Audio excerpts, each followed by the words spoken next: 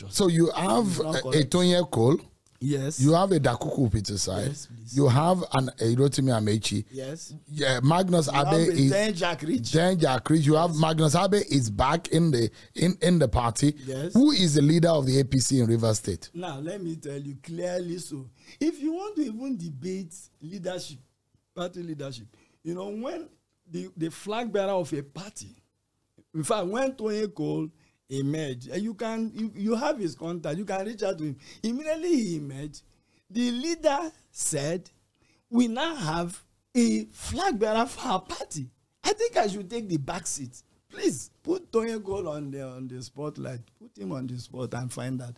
So they are not supposed to be squabbles when it comes to this. So who is the leader of the party? Everybody is supposed to understand how this works. Who is the Rivers State APC leader? The leader is as of today? It would be unfair to deny him that right. He's been governor for 8 years.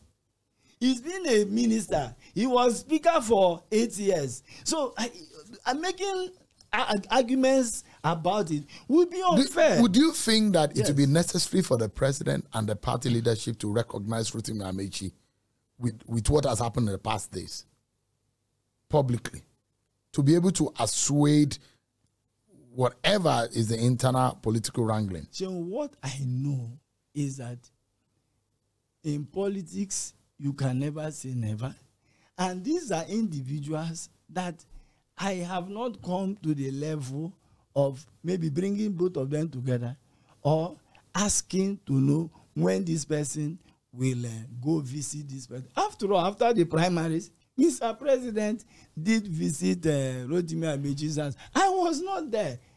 And they must have met again afterwards. So, you know, when people who act as wannabes try to put themselves in positions that they are not ordinarily in, then you just wonder and you shudder. So there are issues within the APC in Rivers State. In Rivers State. And those issues have been lingering. And I say here today that for the sake of history, because it's like when people hear me speak about Tony Okocha, they say, is it that he hates him so much or he does not want him to? It is not so. But it is the fact that someone who has been disruptive in all his activities towards the APC in Rivers State cannot even fit in to lead the political party, because there are several biases against that individual. And so we now felt that by the reason of Alhaji Umaru Ganduje trying to impose Tony Okocha on APC members in Rivers State, this was an attempt to give a dirty slap on the faces of all the stakeholders. Now, in the last elections, our campaign coordinator for Ahoda West, a PhD candidate, in fact, he should have graduated a week before he was killed. And he left a 2-month-old baby with his widow. So how would you expect persons like us, who have seen it all in terms of followership, who have seen how our campaign venues were bombed? My shoes are still at Okrika to date. I don't know where they are. Because we went for campaigns and we came under heavy attack. And I was seated right at the back, right behind Dr. Dakuku Peterson. So people have seen that.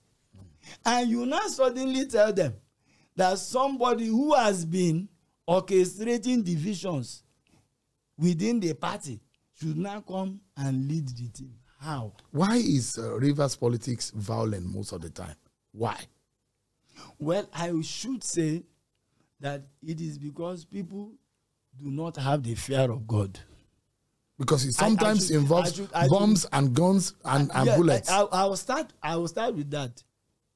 I'm not trying to bring in my faith into this whole talk, but I'm saying that people do not have the fear of God. So most politicians in Rivers State don't have fear of God. Yes, of course, that's what it is. Now, there's something that comes with someone who fears God, whether Muslim or Christian. I have very wonderful Muslim friends. They are never desperate.